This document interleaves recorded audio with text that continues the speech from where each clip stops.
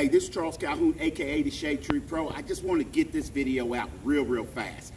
I've been watching, I think his name Peter Collins or whatever, and people saying he's the best teacher in the world or whatever, and like I said, I'll put that to the test. Well, he's got this video where he's talking about, you know, in the backswing you got to raise your hip and all that to get up. I don't even want to go into it because it's so wrong. But look, here's what happened, and this is why you can't swing a golf club like a baseball bat and you all struggle. A baseball player, when he's at the top of his bat, when he's at the top of his swing here, his hip is actually, pelvis is actually pulling down. He cannot get up to the top and make the pelvis go in the same direction.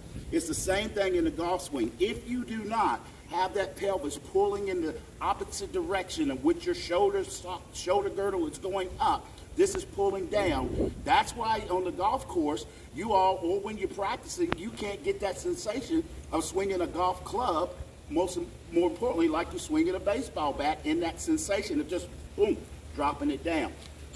The pelvis always goes in the opposite direction of the shoulder. Charles Calhoun, aka the Shade Tree Pro, always good golfing.